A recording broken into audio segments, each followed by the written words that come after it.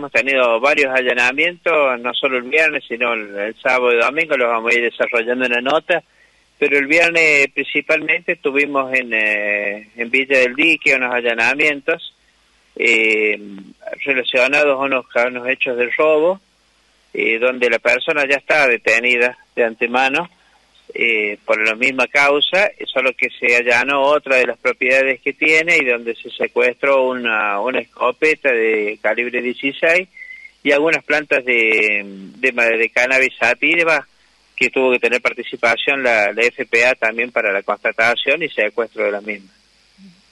Y luego también otros allanamientos con secuestros y detenciones correspondían ya a la ciudad de Altagracia, los Reartes también.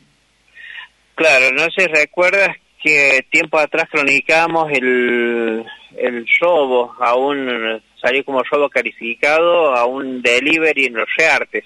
Sí. Este joven que le habían sacado el ómito, sí, prácticamente, y un celular. Claro, el 5 de marzo pasado, sí. Claro, se practicaron los allanamientos de acuerdo a las investigaciones, uno en los Reartes y otro en Altagracia, a donde se pudo detener a 2 personas y secuestrar un arma de fuego que es con la que habrían cometido el hecho. Así que de esta manera quedaría clarificado, o sea, sí o sí fueron estas personas, de acuerdo a toda la información que han podido recabar. A toda la información sí, nos faltaría de definir todavía una tercera persona, pero bueno, estamos en vía de investigación también. ¿Y estas personas son oriundas de qué localidad tras estos allanamientos que hace mención?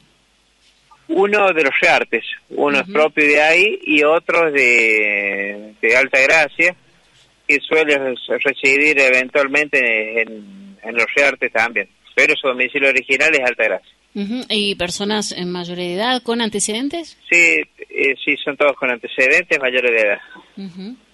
¿Y han podido recuperar? ¿También le habían sustraído el celular al joven? El celular también, sí, se habría recuperado, estamos esperando que lo identifique la víctima.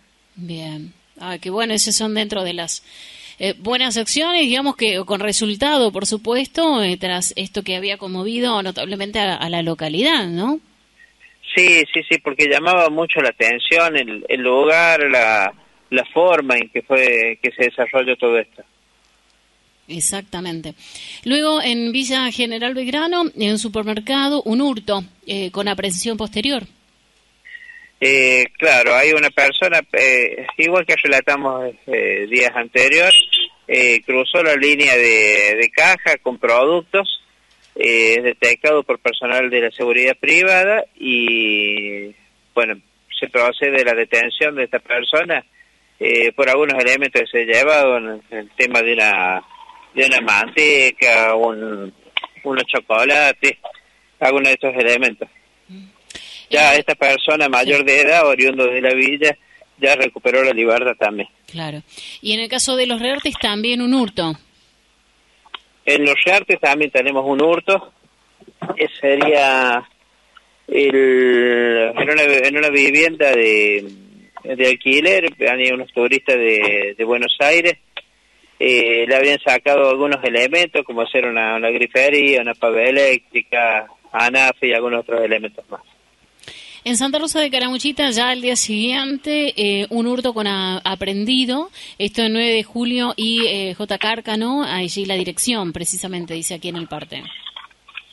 Sí, ahí a la mañana tempranito, nos dan cuenta de una persona que quiere robar o roba unos elementos de un automóvil, de un Renault Clio. Se monta el operativo y se logra dar con la persona esta que tenía los elementos que había sacado, así que se lo aprende esta persona, se recuperan los elementos y se pone en conocimiento al propietario del auto, que todavía no estaba en claro que las cosas que le habían sacado ni qué le había sucedido. Y en Santa Rosa también el barrio El Portezuelo, en este caso en un comercio, también ingresaron y hubo un robo. Sí, tuvimos 2 hechos en el Portezuelo el mismo día. El primero en un depósito donde le sacan elementos de construcción, soldadoras, amoladoras. Eso rompieron una parte de de un lateral que tenía muy endeble, y por ese lugar le sacaron estos elementos de herramientas más que todo. Y en la segunda parte, en el mismo Portezuelo, en un local comercial, también rompiendo un alambrado perimetral que tiene con unas telas que le servían de cerramiento, le sacaron 2 nobos, unos pendrives, cigarrillos, mercadería, unos ganchos de salamines.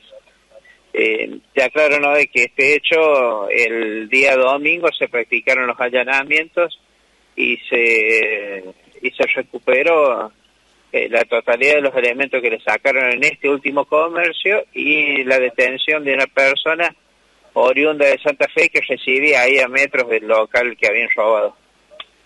Esta persona me dice mayor de edad y que estaría relacionado directamente con los 2 hechos de robo.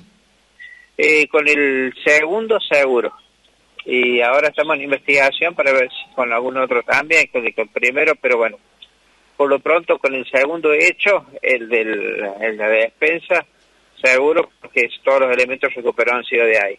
Y ese allanamiento fue en esta vivienda que me dice muy cercana al local, al comercio. Exactamente, ahí a 50 metros nomás. Así que cuando posiblemente... se la controla esta persona, sí, ya llevaba encima las 2 notebooks y el celular que habían sacado. Así que posiblemente había sido cliente en algún momento y demás del mismo comercio. Bueno, eso nos va a llevar a la investigación a determinar eso. Uh-huh. Luego también hubo una serie de controles, ¿no?, como está habitual en caso de Villa Verano, Santa Rosa, Rumipal, Villa del Dique también, con algunas detenciones de algunos secuestros más bien de motocicletas. Claro, bueno, lo practicamos en Villa del Dique, Romipal, en Santa Rosa y hasta en Villa General Belgrano, distintos controles en distintos horarios, y se sacaron 7 motocicletas de circulación por infracción al Código de Convivencia vigente. Luego también hubo en Embalse un hurto. Sí, este hecho sí habría sido en la más o menos tipo 9 de la noche, que una persona constata de que unos jóvenes llevaban unos bultos sospechosos, se los controla y realmente llevaban cosas que no les pertenecían y habían sido sacados de una vivienda que estaba ahí en cercanías. Uh-huh. Estas personas también quedaron a disposición de la Fiscalía y los elementos también han retribuido a los propietarios.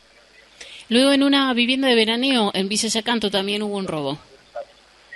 Sí, ese sería el sábado ya a la noche, aprovechando que no había nadie, sacaron a través de una ventana, previo forcejear la ventana, le sacaron un bolso con ropa, dinero, algo de alhajas que tenía y un horno eléctrico. En la localidad de Villa Ciudad Parque se había notificado sobre la desaparición de un jovencito de 15 años que luego afortunadamente fue encontrado, ¿no? ¿Cómo fue la circunstancia, ¿no es cierto?, de esta situación en la cual le dieron parte a la policía? Bien, la familia da cuenta de la desaparición de este muchacho de 15 años, que no es la primera vez que se ausenta de su hogar. Es más, los padres dicen que ya por lo menos varias veces toma esa modalidad de salir, sobre todo los fines de semana, y tarda 2 o 3 días en volver.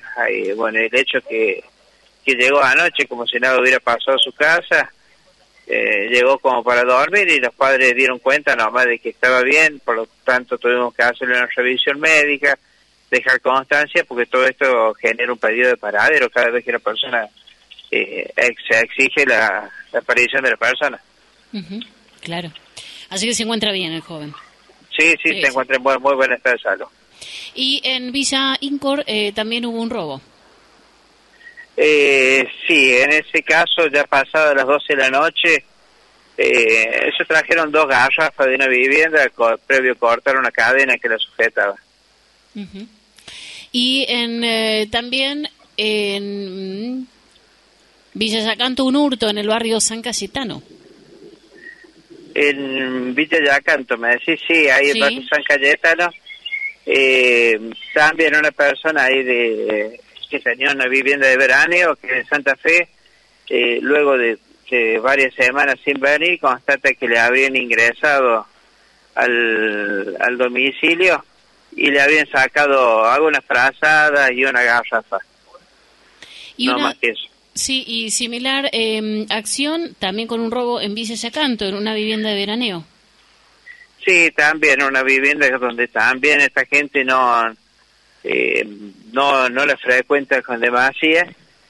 Notaron el faltante también de una moto guadaña y algunas herramientas. Hay que mencionar también que todas estas viviendas de veraneo no cuentan con ningún sistema de seguridad electrónica, ni cámaras, ni alarmas, y tienen una seguridad por ahí endeble, que le estamos haciendo recomendaciones a todos los cabañeros de que reforzar un poquito más, si bien los patrullajes existen, pero también tiene que haber un compromiso por parte de ellos. Y en Los Reartes también se registró un hurto ante la denuncia de un hombre de 72 años de la localidad. Sí, ese habría sido el hombre de 72 años que dijo que no había nadie en la vivienda, y cuando regresó, sin violentar nada, le habían sacado una notebook y algo de dinero en moneda nacional. Hablando de accidentes de tránsito, aquí señala uno en el caso de Avenida Costanera Guido Santarelli en Santa Rosa.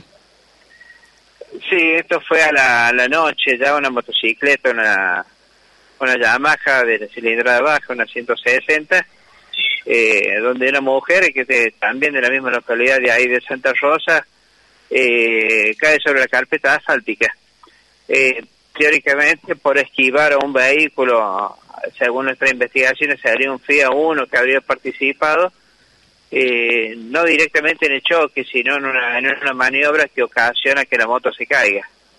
La persona está en bien en estado de salud, no corre en riesgo su vida. Luego también nos encontramos aquí con este hecho lamentable, con un hecho de violencia familiar, con orden de detención posterior en Santa Rosa, porque entre aquí los datos que daban, que esta mujer denunció que su pareja la había rociado con nafta en ambos pies. Realmente impresionante, ¿no? La situación, y la cual tuvieron que actuar también ustedes.